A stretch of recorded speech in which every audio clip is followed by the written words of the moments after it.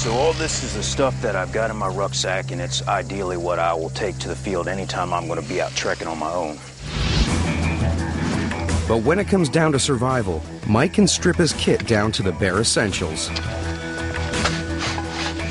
In his survival kit, Myke packs a machete and a knife, 2 water bottles, water purification drops, and a cigarette lighter, and a map. And Myke always carries 2 compasses for security. Sometimes you tend to doubt the trustworthiness of a compass when you're lost, so it's always good if you can look at 2 side by side and say, yeah, they're both saying the same thing, this must be the right way. And he never leaves behind a hammock, a mosquito net, and a poncho that'll keep him dry day and night.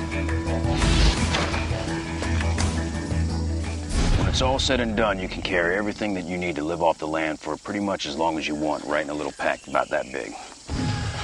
All right, time to get dressed, get ready to go play. Now, the reason I wear this headband as opposed to any type of hat, I find that the hats always block a lot of my view, and I hate to have anything limited in my vision so I could see everything that's going on, whether there's some snakes or monkeys that I might need to hunt,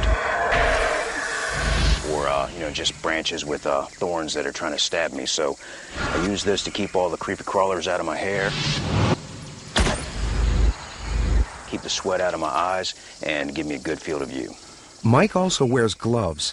The jungle is filled with barbs and thorns, and bacteria will rapidly infect even minor cuts and scrapes. It's not real sexy, but it is real practical.